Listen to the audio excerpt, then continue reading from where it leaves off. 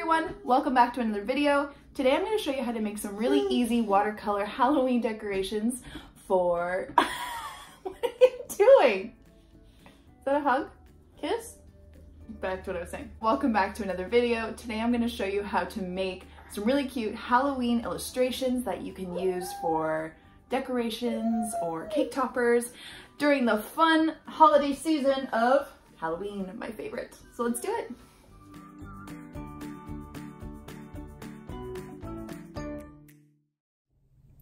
Okay, so to start, I'm just gonna go through my materials. I have my Arches watercolor paper, my Winsor Newton Cotman watercolors, my Princeton snap brush in a size 6, and my water and my paper towel, and we're ready to go.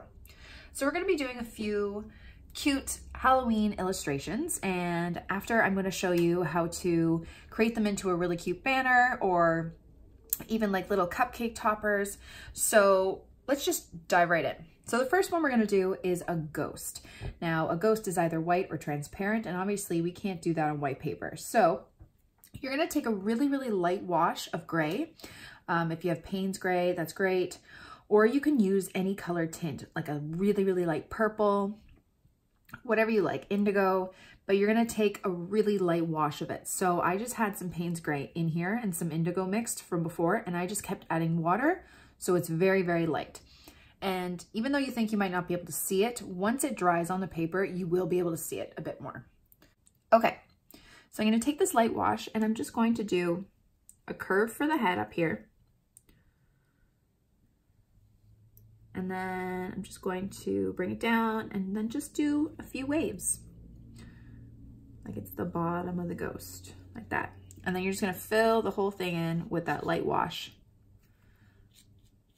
A bit darker there, just gonna add more water. And although it may seem really, really light, which it is, when it dries, it shows up a bit more. And also if you end up cutting it out, it will show up too.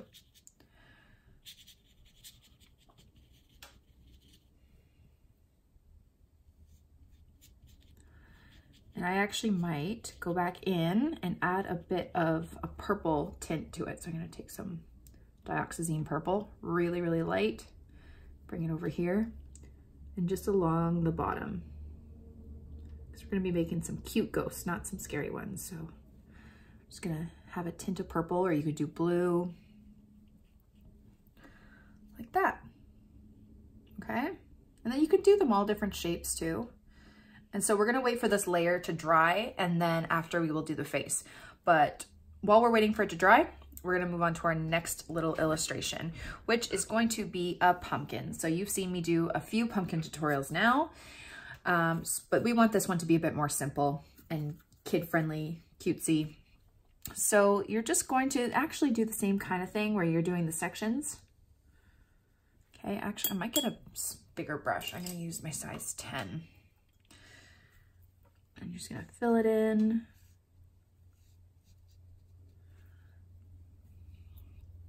Do a C curve to the side, do another C curve to the other side. If you haven't watched my pumpkin tutorial, go over there now and watch it, because it's a good one. I could honestly paint pumpkins all day. And then another curve. So you're doing 5 sections in total. And then another curve.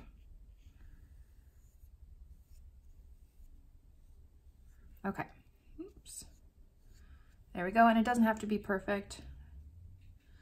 Okay, so now I'm just gonna go back in with my orange, make it brighter, and I'm just gonna go along the edges of those curves.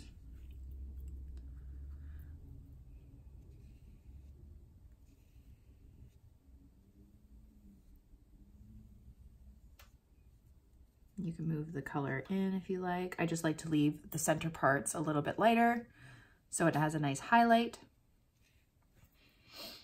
I might add some yellow ochre in there too.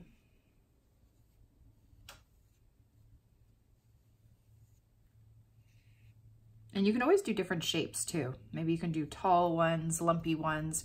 Let's do one more just to show you a different way to do them. So I'm gonna do a different kind of oval, like a lumpier. Actually, let's make it longer. There's one curve, two curves,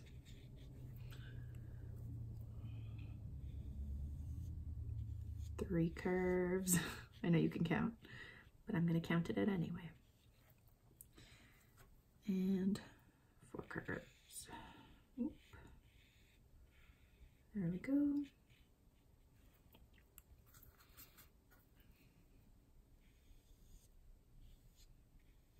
Okay, you can make them a little lumpy, bumpy, whatever you like. And then again, just go back in around the edges.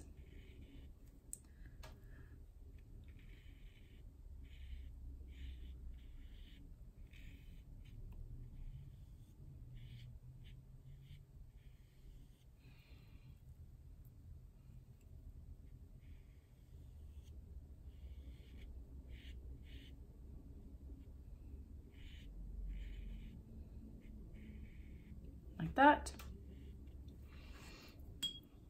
I'm actually going to take my smaller brush just for a second. I might add a bit of brown to those sections just to define it a bit more.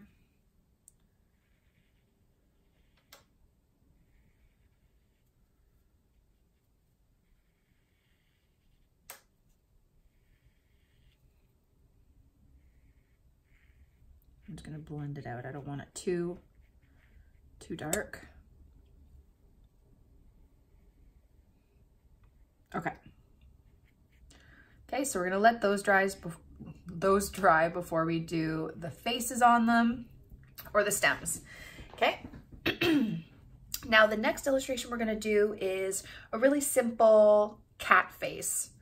So you're gonna take your black, a light wash of your black, not too dark, and you're gonna do the letter U like that, and you're gonna go bring it up, do a triangle, go over, up. Make another triangle, fill it in.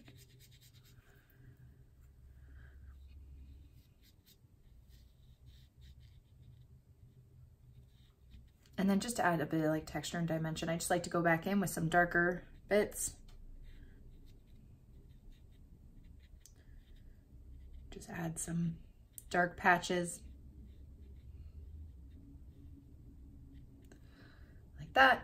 And then we will come back and do the detail on that one after too. Okay, and now the next illustration is going to be a leaf.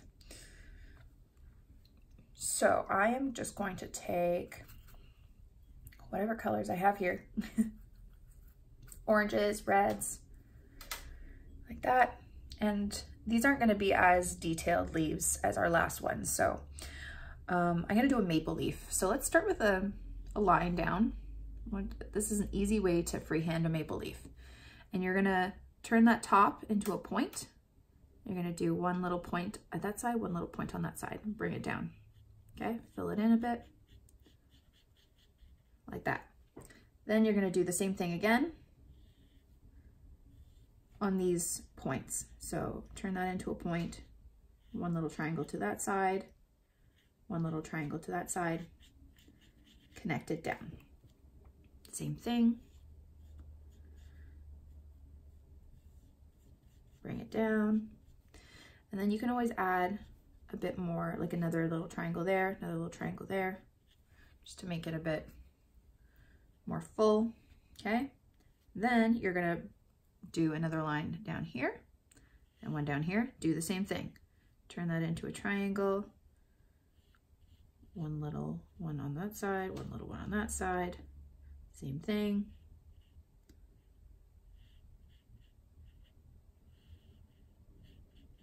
Okay, and it looks too thin there, so you're just gonna connect it like that, and then connect it at the bottom here.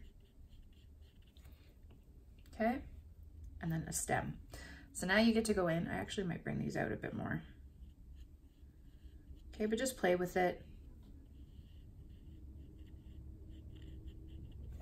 Now I'm gonna go back in with some darker colors. Maybe I'll do some red along here. Drop some red along the sides. Just gonna do another little point down there. Okay.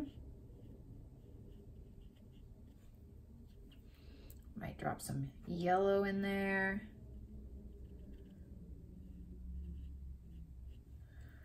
Brown.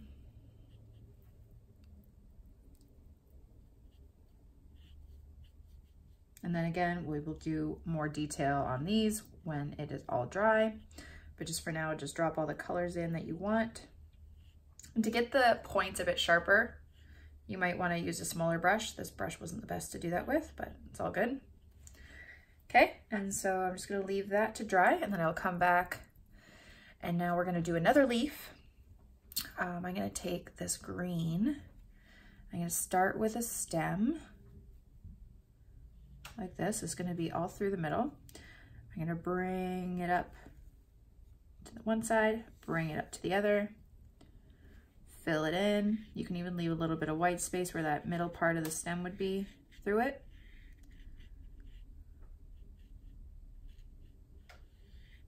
Like this. And then you can just start dropping in color. Make it darker, lighter. I'm gonna put some yellow in there. Maybe a bit of orange.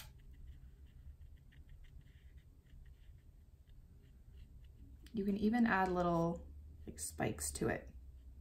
Spikes, like little zigzag, like kind of jagged edges. Like that if you want. I'm really good at speaking today.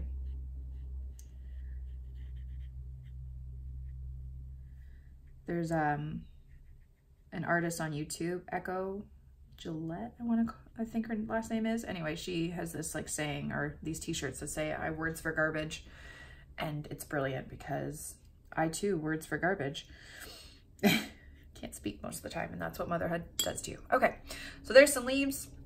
And then the last one we're gonna do is a witch's hat.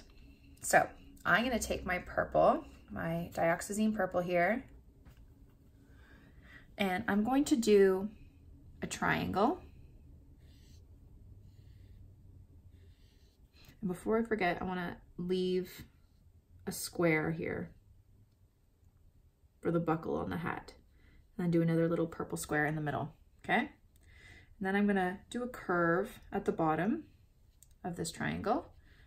Fill it in.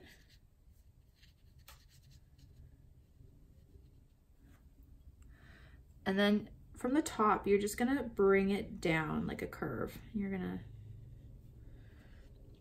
it's like this witch's hat is kind of falling over. I'm just gonna thicken up this hat a bit. Okay, like that. And then you're going to do the brim of the hat. So you're gonna go out on both sides and then just a curve, or you can even do like a little, you could do just like a U shape, a really like stretched out U like curve, or you can just do like an S curve, which comes in and out. Totally up to you. And then fill it in. Now you're gonna go back in with your dioxazine purple, like straight from the paint, and you're gonna go and drop all that color in. Okay, or along one side. Mostly is gonna be darker, and then bring it over. You can go along the other side too, but you wanna have that one side really dark, and you wanna kind of leave this area a bit lighter. It just adds a bit of dimension to it, and it looks really cool. Also, you're gonna take some black, if you have some black, and you're also gonna drop it on that side to make it darker. Okay, and then maybe underneath here, like that. Just move the color around this, like that. Okay, so now we're gonna wait for everything to dry, and then we will come back in and do the detail. Okay, so the first layer of our illustrations are all dry, so now we can go back in and add the cute details. So first, the ghost. We're gonna take our smaller brush, and all you're gonna do is draw one oval for the eye, and you can leave a little white bit if you like. And then two ovals, like that. That's it. And then one more for the mouth. And then to make this ghost just a little bit cuter, I'm gonna take some permanent rose here. Just a really, really little bit, even lighter than that. And just add some rosy cheeks, which makes no sense, but it looks cute, so deal with it, right? Okay, that even may be too dark. I want like the littlest bit of rosy cheek, like that. Cute little ghost. Okay, and now we're gonna move on to the pumpkin. So you can start off by doing the stem, just stem like that. You can add a little bit of black if you wanna make it a bit darker. Let's do this one too while we're at it. Let's do black, okay. Just like a rectangle going up. And now we're gonna do the face of our jack-o'-lanterns. Okay, so there's so many different faces. You can do the traditional like little, you know, triangle eyes and whatnot. But I'm gonna do a different one. So I'm gonna do a curve, a line at the bottom, and then a curve like that. I'm gonna fill it in. And then another one. It almost looks like a witch's hat. Do, do, do.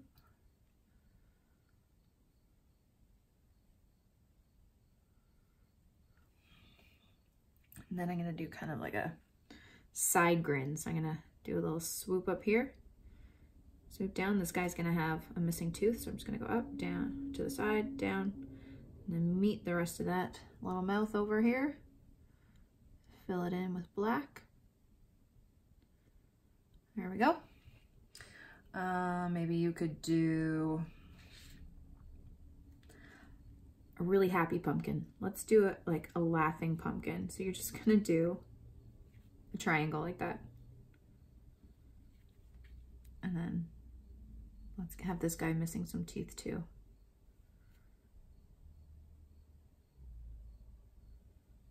This guy's happy. I wanna make these happy pumpkins. So I'm actually using these. I'm throwing my son and his friends the first Halloween party. I've been waiting for this my whole life because Halloween is my favorite holiday of the year. And we're doing a Halloween party, so I'm gonna be turning these into little cake toppers and a little banners. So we wanna make them happy and jolly. Okay, so there you go. There's two cute little faces. They're both happy. Now onto the cat. Super simple. Honestly, just keep it as simple as you can. 2 eyes. 1, 2. Might do a little zigzag on the forehead. I'm gonna do some whiskers. And I am gonna do a mouth, or a nose, but I want it pink, so I'm gonna do the mouth first. I'm gonna go down, curve to the side, like that. And I'm gonna take my permanent rose, which is my pink. I'm just gonna do a cute little pink nose. And then this guy's gonna have rosy cheeks too. So why not? Okay, there's a cat. Now for our leaves, you're just gonna do very simple lines. One going down. For the big points of all of those pointy areas, that's where you're going from, okay? And then you're gonna do little points to the sides like that. So each big point has a line, a vein coming from it, like that, okay? And then this one, you can even use green if you want. Just go straight through.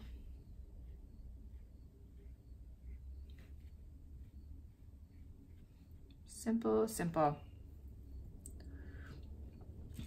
And now for the buckle on the hat, I'm gonna go in with some yellow ochre, because I like it's kind of like a goldy yellow.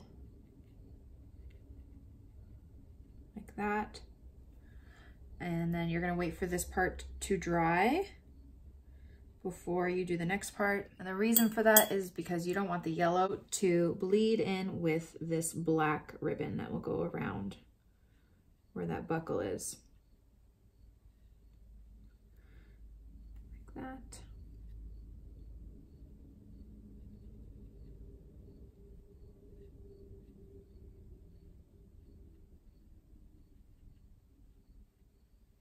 like that.